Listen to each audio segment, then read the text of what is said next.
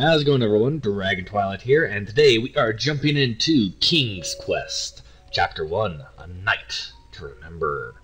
That's right, in case you don't know King's Quest, it is, well, has been a whole series of point-and-click adventures, which, if you know me, you know I love point-and-click adventures. Anywho, this is actually the newest one that came out, kind of a re-release or whatever. But the original King's Quest, good games, good point-and-click adventures. A little screwy at times, but, they're good. This one, I am looking forward to. So, let's jump into it, shall we? Chapter 1, A Night to Remember, begin. And the loading is him running. Okay.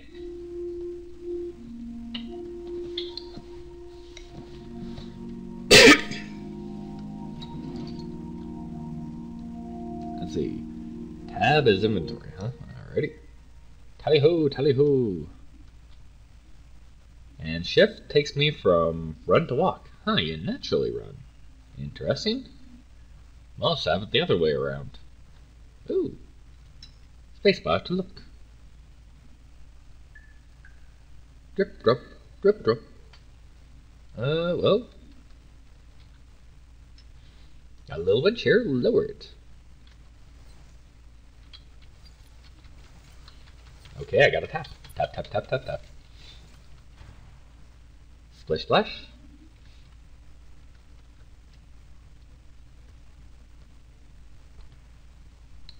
Okay, and I climb down the rope. Do-do-do-do-do. I have not been back there in years. It was the last place left to look. Huh.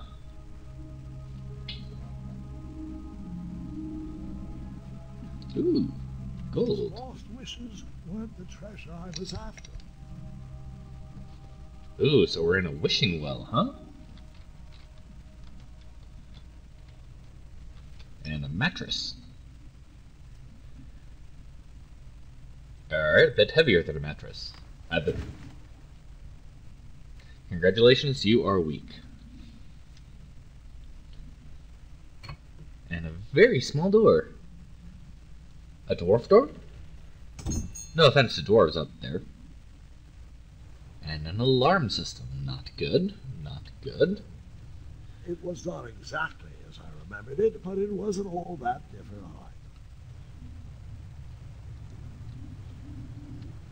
either. Ooh.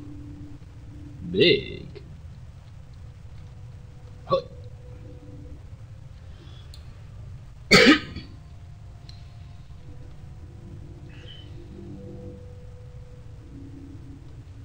And kinda pretty. Kinda pretty. Also, kind of a spooky pretty, but pretty. Two odd contraptions guarded the lost treasure. I would have to turn one and see what happened. Yeah, like you wouldn't do that anyway.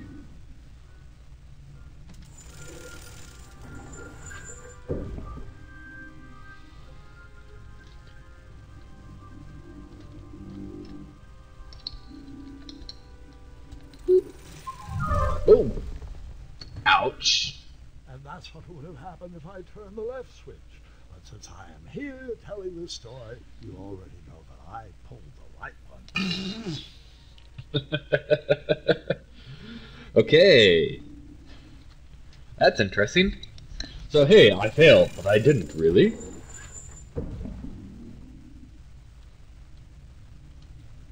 Doop doop. What's with all the beds?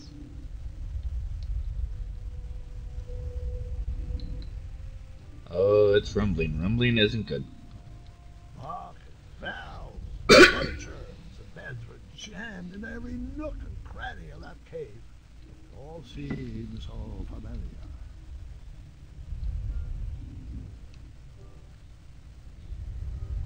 And his snoring is enough to swing the beds. That's not good. Oh, what am I coming into?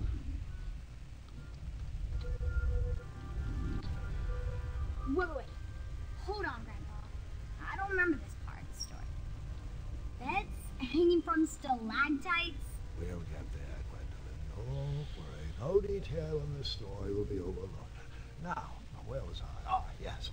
As I treaded through the river of rumbling trundles, I feared I knew the source of that deafening wind. Yeah, it's a big snoring dragon.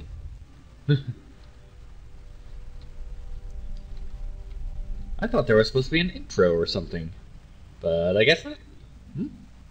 Just jump straight in. Oh god, wiggle, wiggle, wiggle. This is a very wiggly whoop. Beneath a slumbering pile of teeth and claws was... Fabled mirror. Oh, so you remember this part of the story. Well, dragons are my favorite. You want to tell this part? Yes.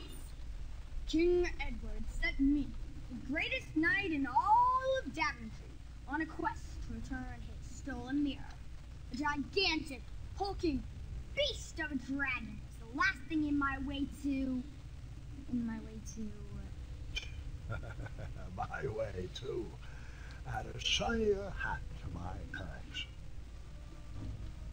Ooh. Dum dum dum dum dum. And don't you know, never wake a sleeping dragon. Oh god. I tried to turn that crazy contraption, but it was missing a handle. Someone tampered with it, creating some silly conundrum. Why wouldn't it work without the handle? I mean, heck, you got all the other handles. You just gotta pull one of those instead of that one.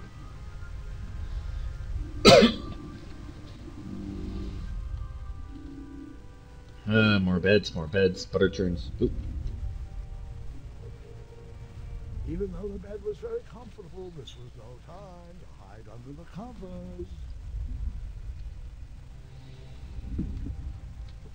Volumes of old books with foreboding titles cluttered the shelves of that strange bedroom.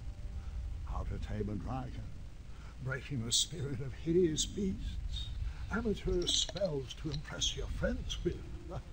No books about covering missing handles, though. Now there's a handle. Oh god. Be careful with the rope. So, the missing handle was booby-trapped? What did you do? Well, I used my cleverness to outsmart the trap.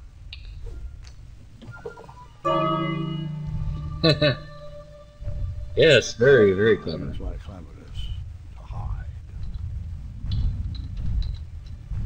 Whoop. Under the covers.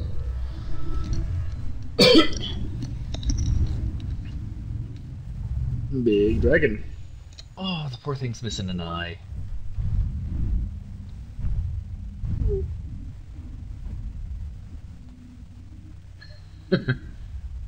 Luckily, that half-blinded beast never noticed me in bed. A dragon's eye must be really hard to pierce with an arrow.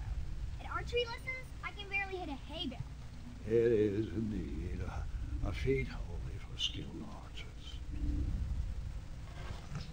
I tried to turn that crazy contraption, but it was... I have the handle, though. Someone tampered with it, creating some... Okay, so I guess I must actually pull out the items.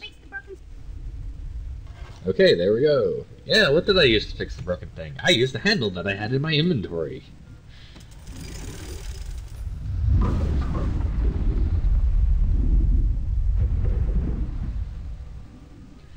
A teeny tinkling bell woke the dragon, but that didn't.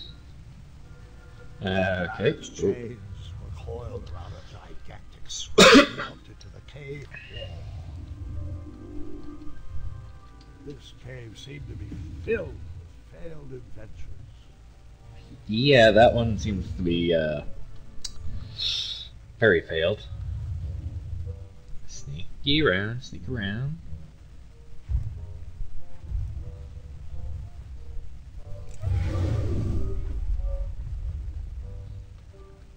I'll let the dragon loose. After he briefly basked in the sun, the narcoleptic dragon went back to snoring. I probably sleep all day too, if a mirror was my only friend. Mirror, mirror on the wall, Who's the craziest of them all? This guy for having to deal with the dragon.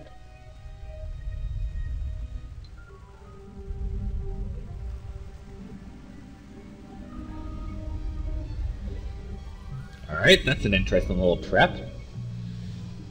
Dragon snoring pushes beds back and forth. Oh, no, no, no! After I was impaled by that spiky bed, I took a nap and decided the magic mirror could wait another evening before being rescued. Grandpa! Well, I thought maybe it was your bedtime. But I can continue. Alright, seeing how they fail can be just as interesting as seeing how they succeed.